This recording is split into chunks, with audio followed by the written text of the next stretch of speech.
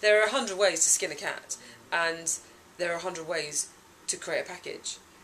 And we're finding lots of new ways to create a package, and I hope that my programme is always fresh and thinking differently and bringing in different techniques from other parts of the industry, and sometimes being clever and using visuals in new ways and using graphics in new ways. But at the end of the day, it is still a package, and I really recognise that. And I think perhaps if I could ever have a legacy, it might be that I get to the Holy Grail, and I find the answer to what is the new package, what replaces it.